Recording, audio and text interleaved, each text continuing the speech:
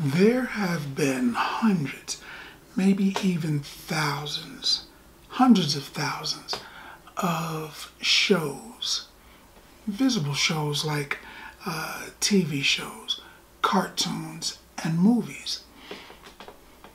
One of the things that makes these shows really interesting to me is the villain. If the villain is believable, if the villain is understandable, you know where they're coming from.